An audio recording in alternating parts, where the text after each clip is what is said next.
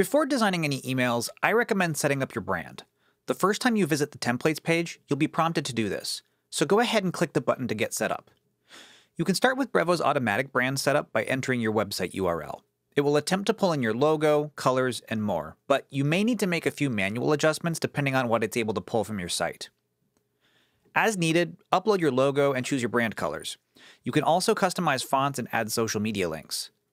If you want to use a custom web font, keep in mind that not all email clients support them, so be sure to set a fallback font. Once you're happy with everything, click Save and Apply Brand and you're all set. Brevo will now use your branding to automatically populate templates, saving you time and keeping your emails consistent. After setting up your brand, you'll return to the template selector page. You'll see options like Layouts, Template Gallery, and My Templates. Layouts are generic designs with placeholders that automatically import your brand assets, while the gallery offers fully pre-made templates.